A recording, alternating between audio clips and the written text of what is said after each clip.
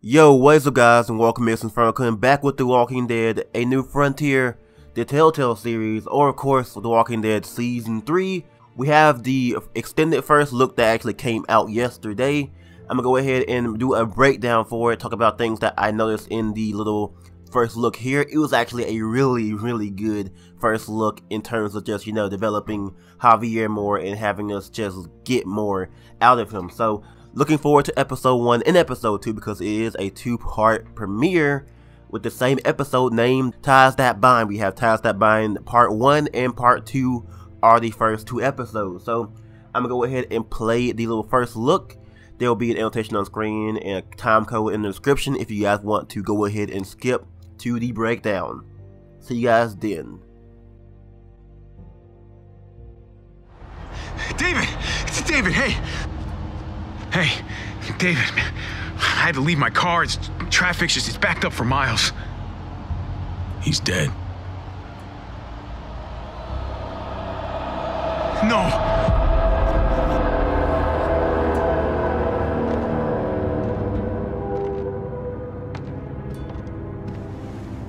Mama.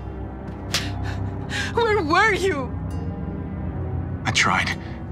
I'm so sorry. He's gone, mijo. He's gone. Mama. Uncle Hector's taking care of it. What are the plans for the funeral? David made arrangements with your father before he passed.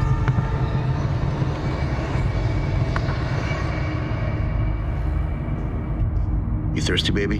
You want some juice? Grandpa's cup was empty.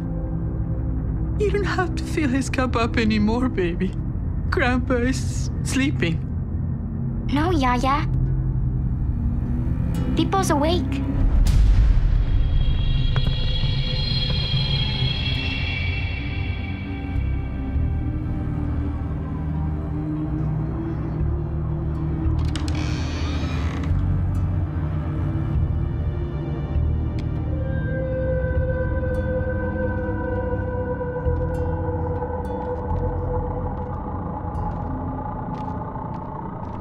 Rafa, ¿cómo es esto posible?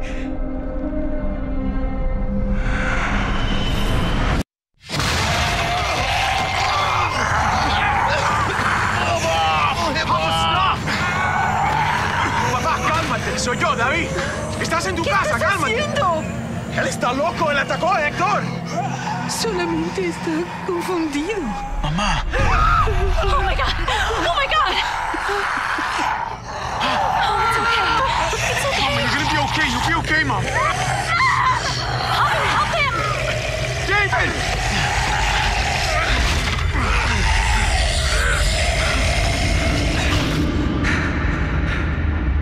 I did whatever I had to do to protect him.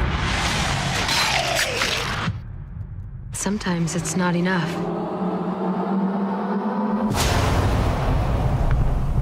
Some people looked out for me too. What happened to them? Same thing that happens to everyone.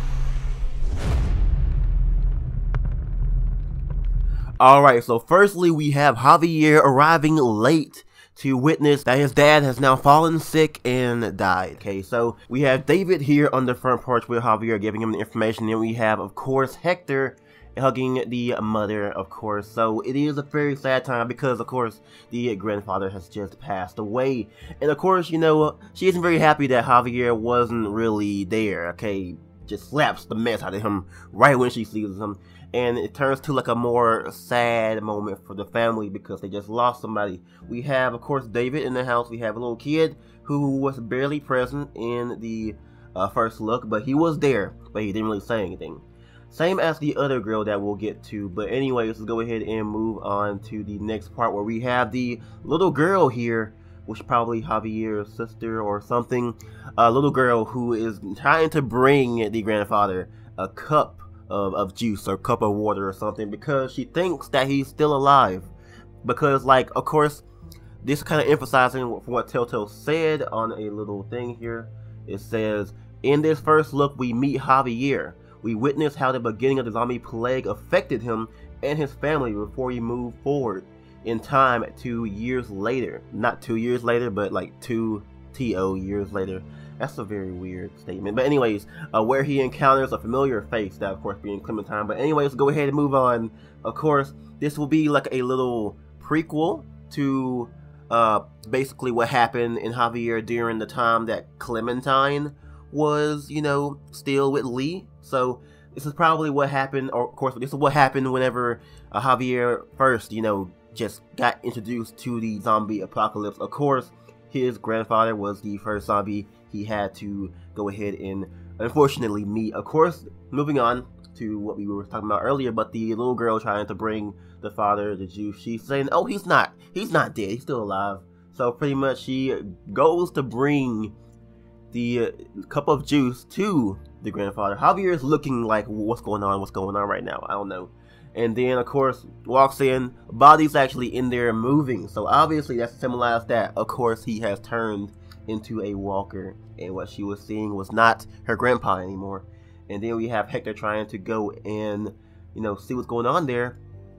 Then of course he's met by a walker dude. So yeah, this is their first encounter. Of course Hector doesn't know what's going on. He's like, what's going on? There's a bunch of angry, or just a bunch of random Spanish going on, talking about how, oh, this he's crazy, he attacked Hector. I'm not really sure what he said, but I know it's loco. That means crazy, I think. Yeah, it does mean crazy, of course it means crazy. Okay, it doesn't matter, but anyways, he says, okay, he's crazy, he attacked Hector, I think, and that's pretty much all I can kind of gather from that. I don't know Spanish, I'm sorry. But anyways, of course, the mother is trying to be like, oh, he's not crazy, he's perfectly fine. I'm bit now. So she gets bit. She gets bit on the cheek, and that's not going to be very good for Javier and everybody else in the family, because she will now be infected, unfortunately, man. Oh, geez. So Javier didn't lose one family member, he lost two. From what we see right now, he loses his little grandpa, or he loses his grandpa and his mother as well. So that's going to be hard on him to have lost all these family members, and that's going to be very crazy. And at the end, where of course David's trying to basically just stop this dude, or just stop this walker, he's unable to. So Javier has to break the little bedpost, and he's kind of hesitant to attack his grandpa, and it's kind of just, you know, just getting to him. You can see that he's hesitating because he doesn't want to do it, but he has to. But over here we have, of course, the other lady that wasn't in the first look at all, and of course she's tending to the, you know, mother. So we haven't seen her talk in the teaser, but she is the woman that is on the poster, the key art for episode 1, or the series in general. So that is very important. She's a very important character from what we can see. So she isn't really saying much. Obviously, they're just keeping her a little secret for now. So that's pretty good. Anyways, so Javier is very hesitant to go ahead and attack his, you know, zombified grandfather, and it is very unfortunate for him to lose. He has to carry the burden of having to put down his grandpa, and then his mom gets bitten. He doesn't know what's going on. Then whenever she turns, that's going to be very hellish for him as well. So it's going to be a very unfortunate time for Javier. They're explaining his little backstory on how his experience was. It's definitely like a very kind of different from what Clementine did, because in, of course, season 1, episode 1, Clementine was alone with her zombified, you know, babysitter, and she didn't really know the call from her parents. So Clementine pretty much just had to deal with her zombified babysitter. So that's pretty much it.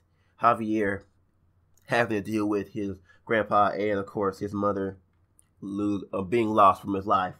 Anyways, let's go ahead and move on to the next part, which is a time skip to where Clementine uses the Jane technique, okay? Kicks the walker down, stabs him in the eye. 10 out of 10. I like that. Anyways, yeah, Clementine, she's looking like she is definitely learned a lot over the years, or just adapted to what Jane taught her, and various tactics that she actually learned throughout the years probably. And it's definitely really good. She has a knife, she has a shotgun, she has a missing finger, and she's looking badass as I don't know what, man. I am loving this little Clementine right here. But anyways, look at Javier in the picture where she stabs the walker in the eye. You can see that he's actually having his hands together, and there seems to be handcuffs on them. So I wonder if Clementine just ran to Javier and was like, put your hands up, put the handcuffs on. Like, I can't even explain how badass that would be if Clementine's like, I don't trust you, handcuffs, now. And that's actually pretty crazy that Clementine would actually do that, maybe. I don't know. But it seems like Javier seems to be gathering his little beard there. You can see it, if you look close enough, you can see that he's actually getting more of a beard there. So that's definitely something that he actually gets in the future. Then, of course, moving on, we have them looking at the road. Javier bind together with the handcuffs and Clementine behind him with a shotgun. So it's obvious that, Clementine and Javier probably don't get off on the same foot at the beginning. She probably tells him to handcuff himself and proceeds to go on their journey.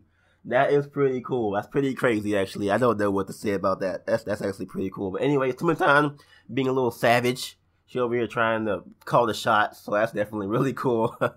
Anyways, that's pretty much it for the breakdown as of right now. Man, I can't wait for December 20th. We get to play episode 1 and episode 2. Ties That Bind part 1 and part 2. Looking forward to that this year in the coming weeks. Comment down below what you guys think about the little first look and my breakdown of it. And tell me any details that I might have missed in the first look as well. Thank you guys for watching. I'm InfernoKun. And I will catch you guys next time on The Walking Dead.